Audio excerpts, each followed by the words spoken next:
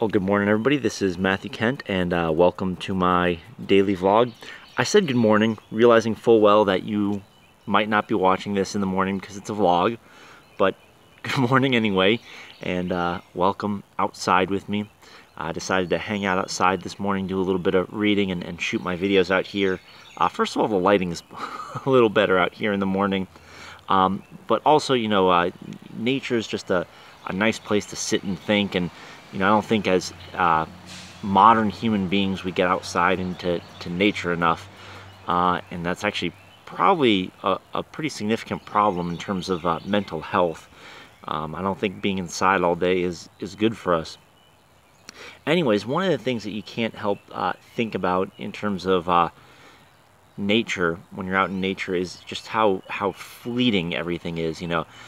Realizing that when I walked out here, the wonderful light quality of the sky, and there's some pink over there that's actually almost gone, and there's some pink back there that's actually almost gone.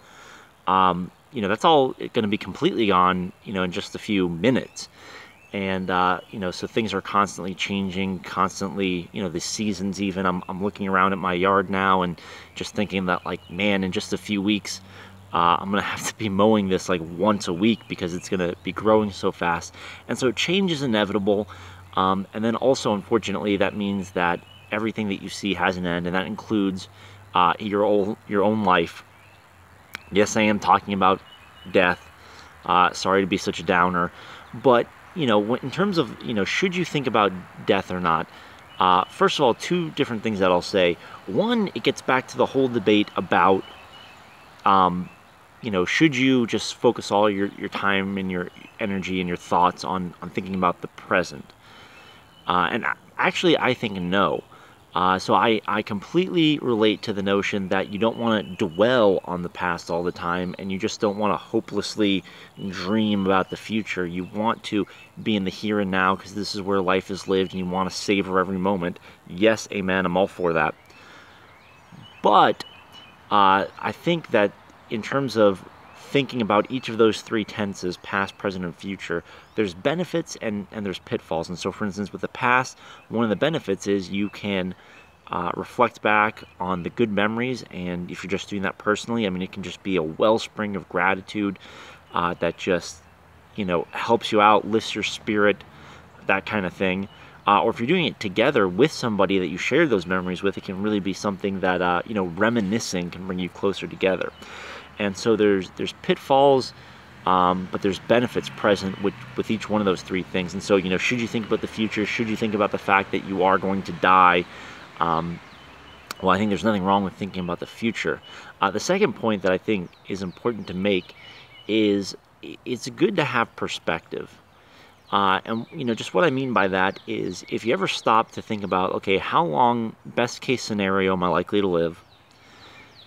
And how old am I right now? You can calculate how many years do you have left, how many months, how many weeks, how many days. And so when you begin to see your days as numbered, one sort of thread that stands out among many successful people is that they do have this sense that their time is limited and that they need to get something done right now. So too often we, procrastinate, we push things off, and, things that we want to get done, whether they're hobbies or some kind of life transformation thing, like, sculpting your physique or going on that diet or, whatever it is. It could be an enterprise, like starting that business. We put things off, doing that art, we put it off, and we do it, just kind of thinking, well, I'll do it tomorrow, or I'll do it sometime in the vague future. I'll do it when all the stars line up. Here's the deal. The stars are never going to line up. It's always going to be a bad time to do something. And so, for instance, I started my blog finally after, too long doing this kind of procrastination. I started my blog at the worst possible time, right after my daughter had been born. At work, we were implementing a new enterprise software. Somebody had just left whose job I was taking over for a lot of the responsibilities. And it was sort of stressful at work because I was, out of my zone of competency and just feeling like I couldn't even do my job. And then there were these impending changes that were frightening. And then, the home life was chaotic. It was just absolutely the worst time. but there's no good time, so it doesn't matter if it's the worst time. You might as well just start. The other thing that, about this is, I mentioned this yesterday, human beings tend to overemphasize what we can get done in a day. And, so you put this big optimistic to-do list together and you get one item or two items done. But we tend to underestimate what we can get done over longer periods of time with consistent effort being put forward. And so, you can get a lot of your dreams done, but it's going to take a lot of time devoted to them. And so, man, you better get started now. And if you see that your days are numbered, that might help with that. So anyways, those are my thoughts. Like, not to bring everybody down, but the fact of the matter is, it's a fact of human life. You're not immortal. You're gonna die, and you have only so long to make things happen. It's one of the reasons why, by the way, I would extremely highly recommend clarifying what you want out of life. So Sarah and I, my wife Sarah, got together and we had a big discussion over a date night sometime back in January, where we asked ourselves really deep questions, like, in 10 years, where do we want to be? Where do we want to be living? What kind of house do we want to be living with? Who do we want to be living with? Are we just going to have our 2 kids? Are we going to have more kids? Is one of them going to be adopted? What do we want out of life? How much money do we have? How much money do we spend? What do we spend it on? Are we having nice vacations? Do we have a nice wardrobe, nice furniture? What's our priority?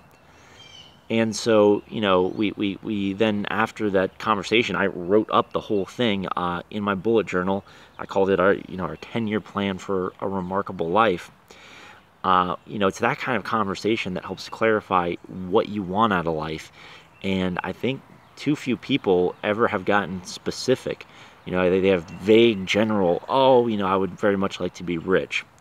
That's not really meaningful. And, I saw a quote the other day that life tends to reward the specific ask and not the vague wish. And so it's something I think everybody should keep in mind. Your days are numbered. You need to make the most of your time. And the very beginning, the very first step of that is clarifying what you want. Have you clarified what you want yet? And if you haven't, when are you going to do it? Keep watching. Thanks for watching. Keep watching. Hopefully I'll have something good for you tomorrow.